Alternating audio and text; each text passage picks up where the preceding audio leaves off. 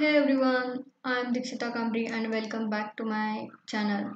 And in this video, we are going to see how to use Rapid API in React. So let's get started. So before going to the practical how we are going to use Rapid API in React, we let me show you the blog that I have written on how to use Rapid API in React. So this is the blog. You just have to go freeguidex.blogspot.com where you will find this blog and I will also mention the link in the description so you can find there. So we will refer this while seeing the complete tutorial. In this article, first of all, I have mentioned what is Rapid API.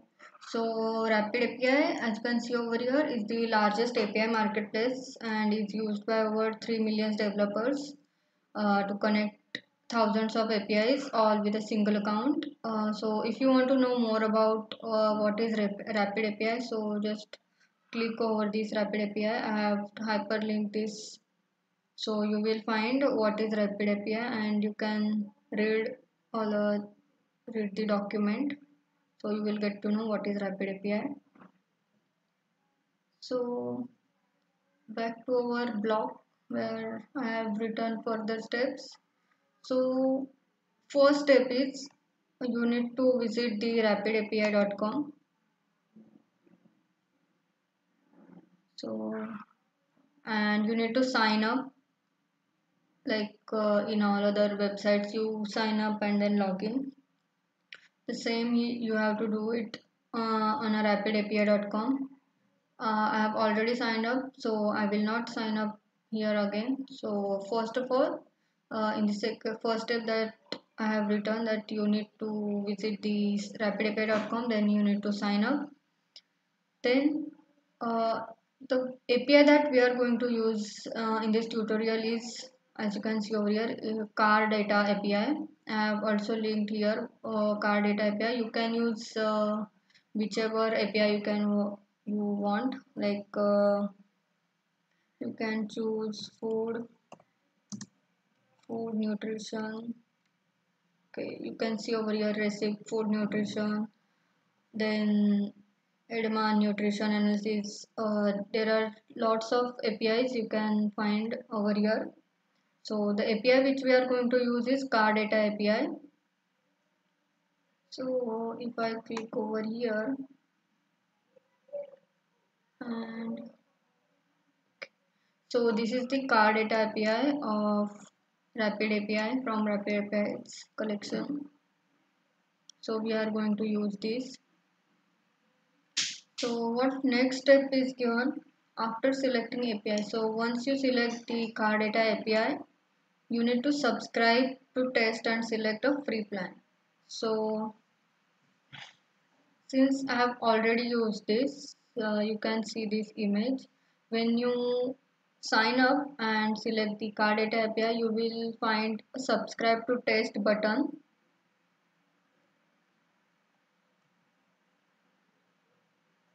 Sorry, okay. You will find a subscribe to test button over here.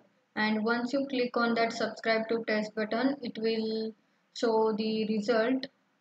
Sorry, it will redirect to the plans of Rapid APIs, that is pricing. Then you need to select the free plan and after that it will you will see this button test endpoint. So after the first step we will see the second step, which is given over here my folder structure. So let's go to Visual Studio Code. Okay, let's see over here only. So first of all, you need to create a React app using the npx create React app, and then you need to mention the folder name using this command. So after that you will see the folder structure like this, and inside that I have just added a assets folder inside which I will you can keep your images. Then inside the source folder, I have created one more folder named components, and inside that I have created these four files, that is data table.js, footer.js, header, and table.js.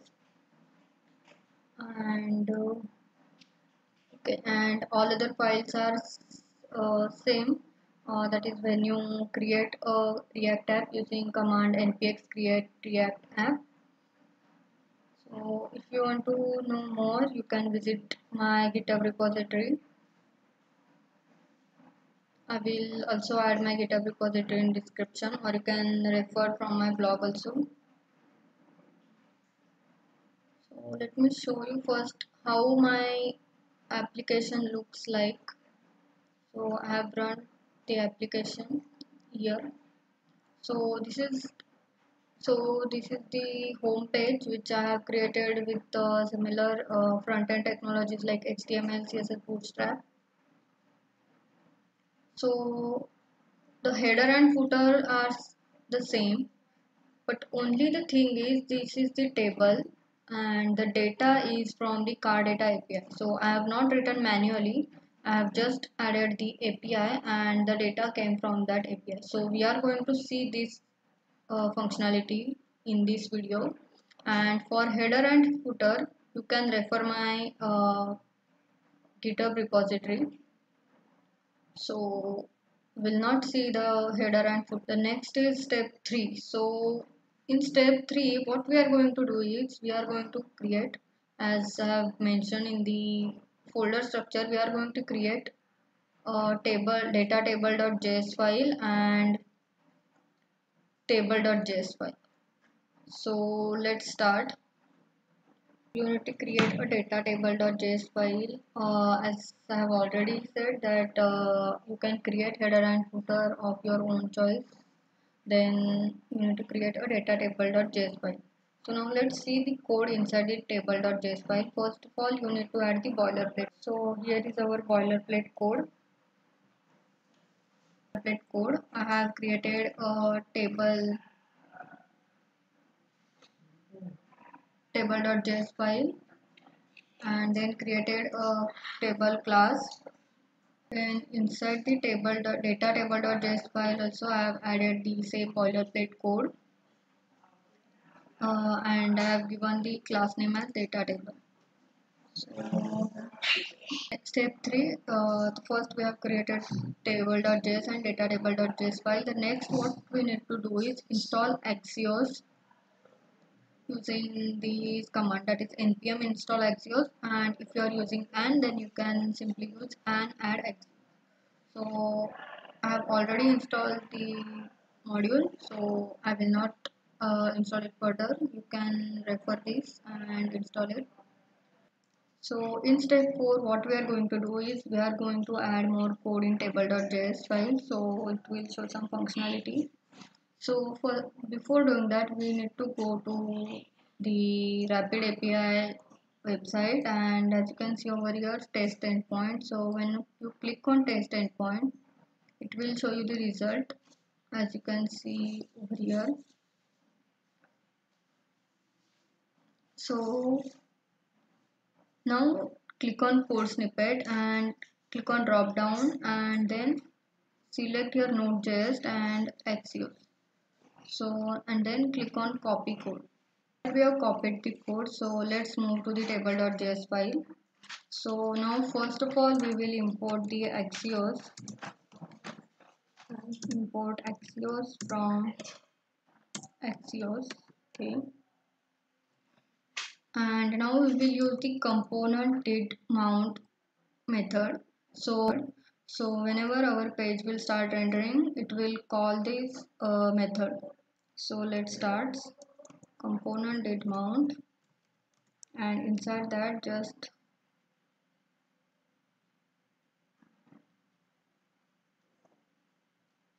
and inside that just copy the code. Since we have already imported Axios, so cut this line, remove the first line, and let me align it properly.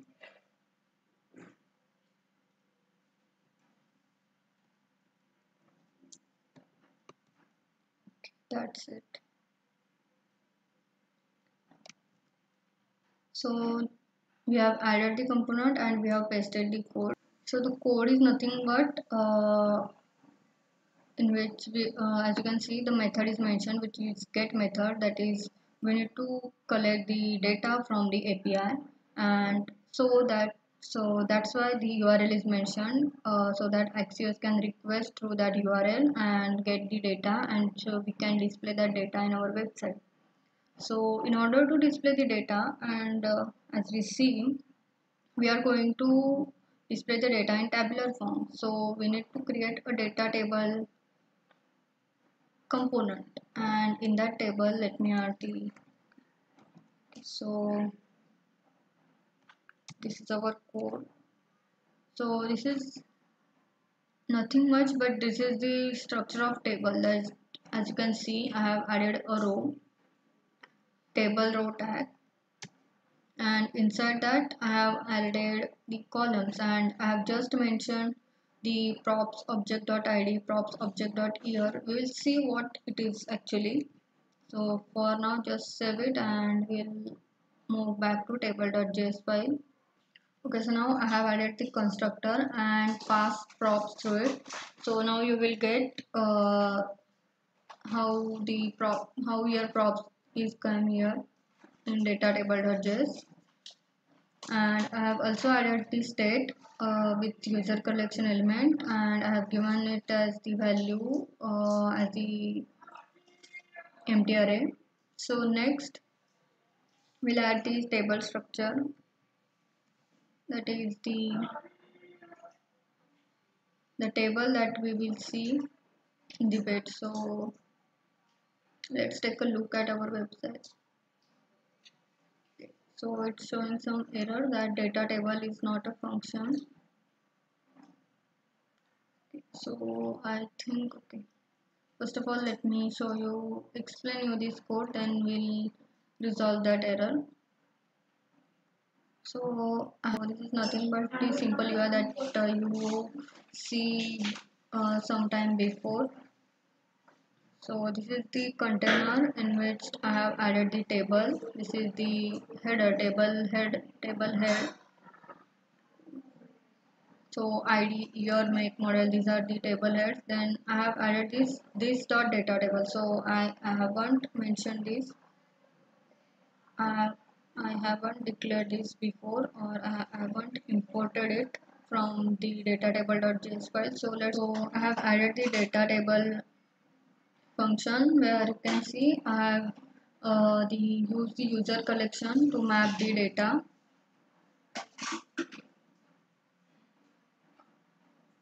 Okay, let's first import the data table. So import the data table from, okay, so it's imported automatically. So now that we have imported data table, so let's map the data. So whatever the data we will get, it will get stored in user collection state, as we have first of all, initially we have given it as an empty array. Then the data will get stored in that empty array. So we'll map that data using this state, and I have passed the parameters as data and I for indexing. So next I have written the data table and the object as data and key as R. So that's why you can see here the props.object.id. You can see how it has came. So it has came from here. And the next I have mentioned, I have used this data table function here to map the data. I have added the data table. So I hope the error has gone now. Okay, yes, you can see the page as we seen before. Let's refresh it. Okay. So it's take some time, but it loads, and now you can see the data. You can see over here all the data from the Rapid API. So this way you can add any type of data. I have used your car data API. You can use any type of data and you can display it in your application. So this was about the how we can add Rapid API in our React applications. I hope you got all the points and how we added the API, or how we use the API. If you have any doubt, you can comment. You can add that doubt in comment section. And if you like the video, then please hit the like button and do subscribe to my channel, and thanks for watching.